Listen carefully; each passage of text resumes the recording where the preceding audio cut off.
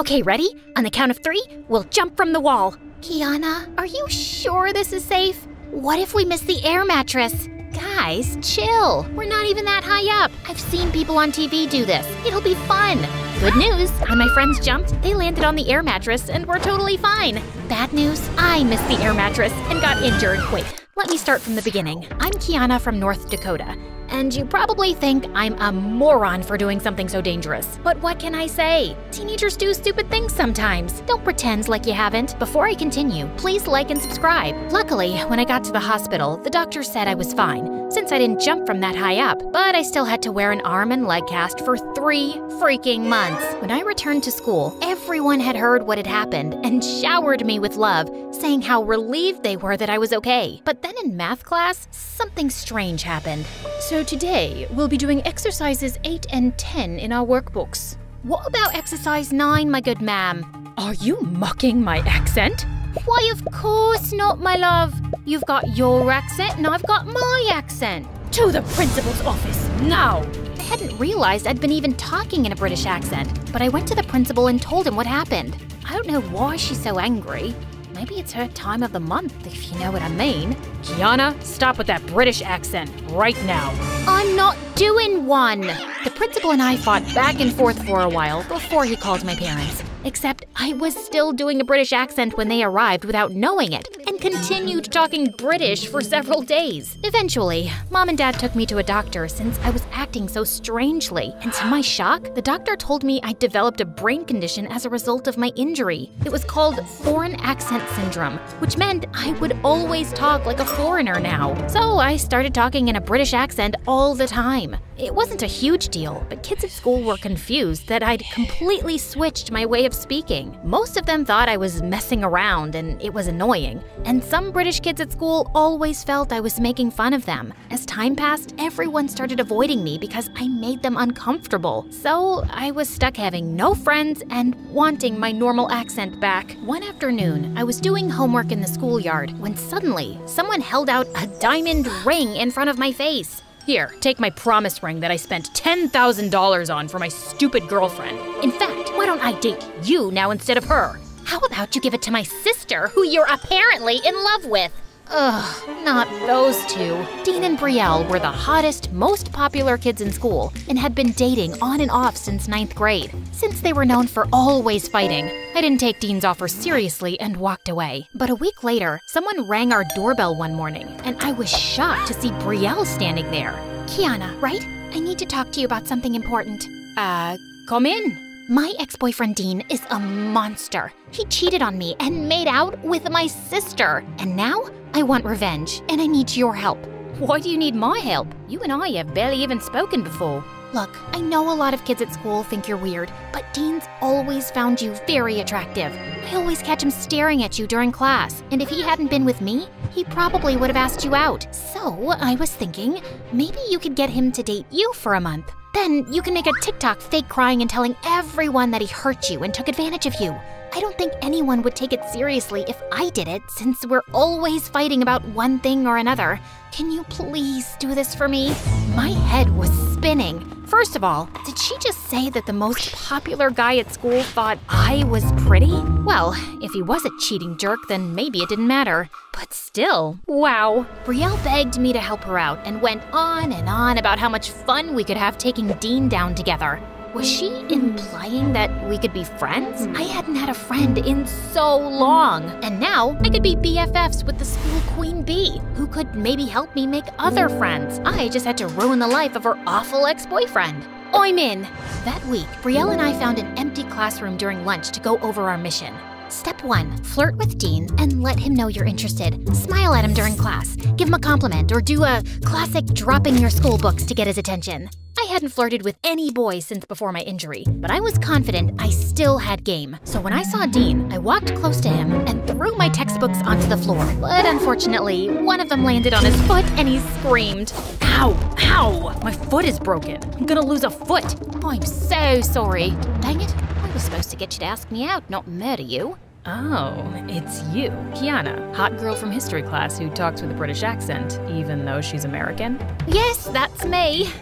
You poor thing, getting hit with a textbook and having your girlfriend dump you. Actually, our breakup was mutual, so. I can only imagine what it must be like getting dumped, thinking you'll be alone, single, and pathetic forever. But lucky for you, I'm gonna let you take me out to dinner on a date. Really? You can even pick me up in a car and bring me flowers, especially white roses, please. They're my favorite. But it's my gift to you. Dean immediately said yes, and I was so proud of myself for being so smooth. But unfortunately, my actual date wasn't very enjoyable because Dean was the most obnoxious guy ever. He complained about everything. The chairs made his butt hurt, the music was too loud, and when he bit into some spicy buffalo wings, he started crying and saying he needed to go to the hospital. I'm gonna die.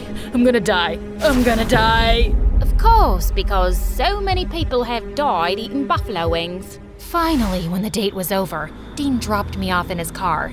I can't believe I didn't ask you out earlier. 2 years wasted with Brielle when I could have been the boyfriend of this beautiful goddess right here.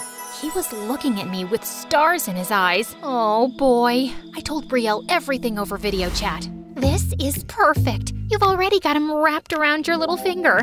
In a month, you're gonna tear his heart to shreds like he tore mine. I really did have him wrapped around my finger. Dean texted me as soon as he woke up the next day and sent me like 8 different heart emojis. How was he already so into me? When Dean saw me at school on Monday, he came up to me right away holding a stuffed tiger. Okay, babe, hear me out. So for our next date, how about we go to the carnival and you can witness my amazing skee ball skills. I'll win you a tiger just like this. I knew I'd made a deal with Brielle, but this guy was turning out to be super annoying. Still, I went on 3 more stupid dates with him, one of which consisted of us cosplaying as MSA characters. We literally went to a restaurant dressed as them, and Dean even suggested reenacting a romantic fight scene. It was so embarrassing. But there was one silver lining. Brielle and I were becoming really good friends. When we weren't scheming or talking about Dean, we hung out at the mall, had sleepovers, and painted each other's nails. One night, Brielle invited me to an exclusive party, but we had to go in separate cars because it would look suspicious if Dean's ex was hanging out with his current girlfriend. At one point during the party, I was hanging out with some of the popular girls near the refreshment table, and they were just going on and on about how lucky I was to be with Dean. He is quite lovely and very easy on the eyes, but between us, he's also a bit of a dork. He's obsessed with stuffed animals, cartoon movies, and even owns fuzzy slippers. Trust me, ladies, beneath that gorgeous physique lies the cringiest guy ever. Sorry that you think I'm so cringy. I turned around to see Dean standing behind me with a hurt look. Oh man, what was he doing here? Of course, this was a popular kids' party. He walked off and I felt a little guilty, so I followed him. Dean, I'm sorry. I didn't mean what I said. Well, alright, I did mean it, but… You don't have to date me if you don't like me, Kiana. It's not a big deal. Just don't lead me on, because I actually like you. Oh, please. No, you don't. You're just looking for a rebound girlfriend since you broke up with Brielle. Why would a guy like you like an unpopular weirdo like me anyway? Maybe because I don't think you're a weirdo. Maybe because I think your fake accent's adorable, and even though we have different interests, I've had a lot of fun on our dates. That's very sweet. How about we start over? No more crazy, overly romantic dates. We'll just take it slow and get to know each other. Dean seemed to really like that idea, and after our talk, I sort of started enjoying spending time with him.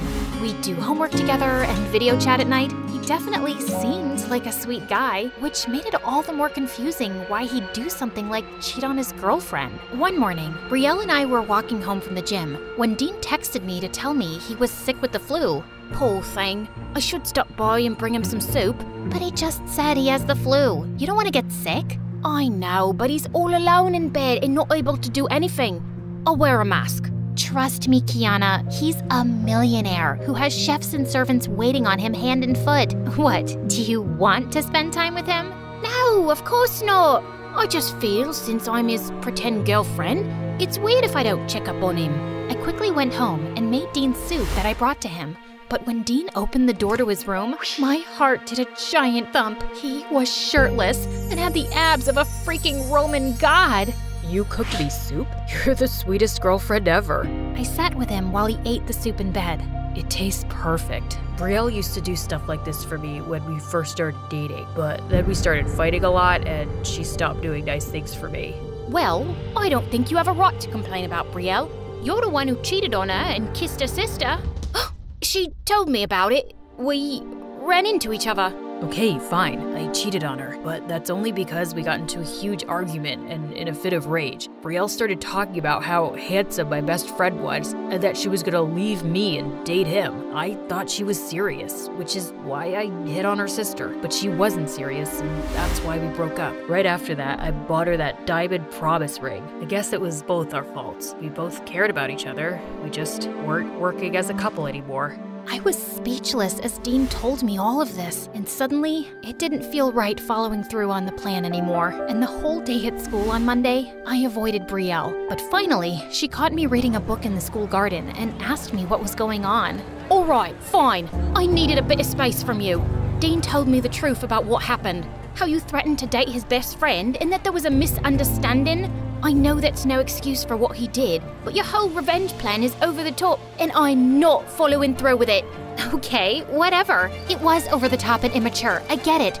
So just break up with Dean now and don't talk to him anymore. What? I'm not allowed to talk to him now? Why would you want to? He's my ex-boyfriend. You don't have feelings for him or anything, right? I mean, I have spent a lot of time with him, so it'd be weird for us not to talk. But why do you care? Do you still have feelings for him? Brielle got really quiet, and that's when it hit me. Of course she still loved him. He'd been her freaking boyfriend for 2 years. And worst of all, I could feel myself developing feelings for Dean too. There was only one thing I could do, break up over text and never talk to the guy again. But as soon as I sent the message, Dean started calling and blowing up my phone. And 20 minutes later, I heard a knock at my bedroom window. 3 guesses who had climbed onto my balcony. Kiana, I don't understand this. Why are you breaking up with me suddenly? Because I was never supposed to date you. Before I could stop myself, I ended up telling Dean all about my plan with Brielle, and he was stunned. Okay, that is officially the most messed up thing Brielle has ever done. And I can't believe you'd agree to something like this. What kind of sick person are you? What?